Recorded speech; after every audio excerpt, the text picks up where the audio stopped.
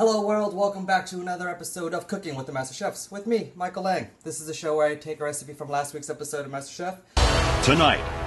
3 tuna, 1 risotto, followed by 2 tuna, 2 risotto. And then try to recreate it here, right in my kitchen. This week's an interesting week because the team challenge had a bunch of crazy, unique dishes, and then the elimination challenge happened to be a bunch of made from scratch pastas, and I don't have a pasta press, so those were going to be really hard.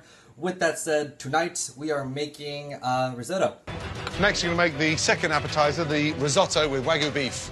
We're making a mushroom risotto with a soy sauce, ginger, marinated beef steak, just to add a little Asian flavor to it, because, you know, I'm Asian. Let's get cooking! So here's everything you're going to need to make the risotto. You need some rice, some wine, chicken stock, mushrooms, shallots, and some butter. Salt and pepper, obviously to taste.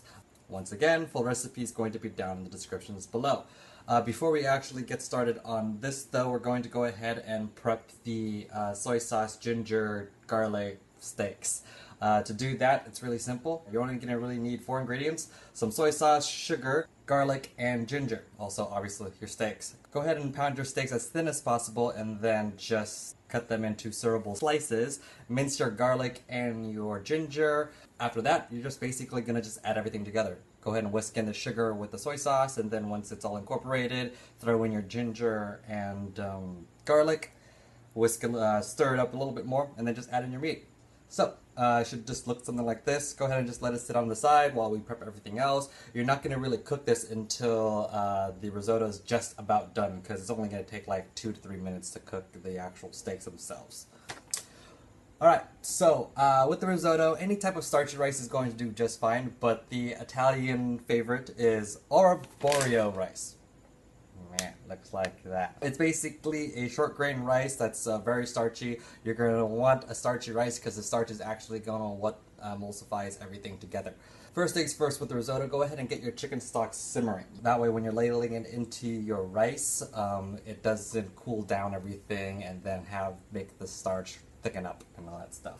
While the chicken stock is getting to simmer, go ahead and start cooking your mushrooms just for a couple of minutes. They're going to end up going back into the risotto about halfway through the cooking process, but you want to get them pre-cooked just a little bit so that way they're not raw by the time everything is done.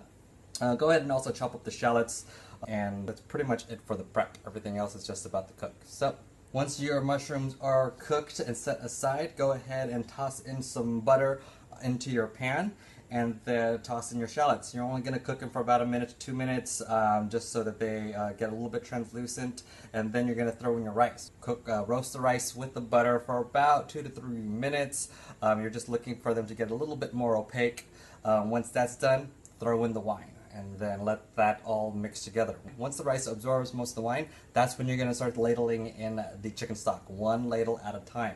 Let the rice absorb everything, and once it absorbs everything, throw in more chicken stock. Don't do it all too much, or else you're gonna get just mushy rice. What we want is al dente inside, so they're just a little bit slightly undercooked.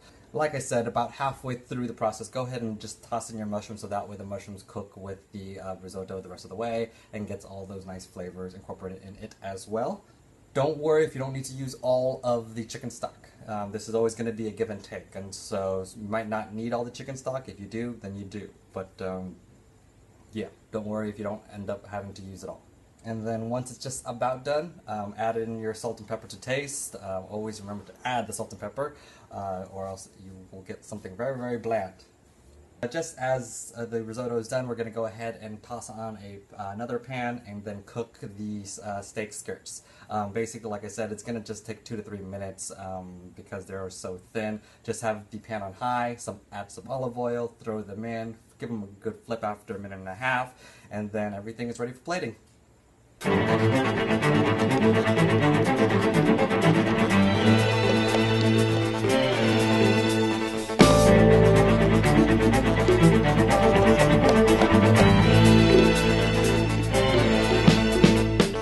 There you have it.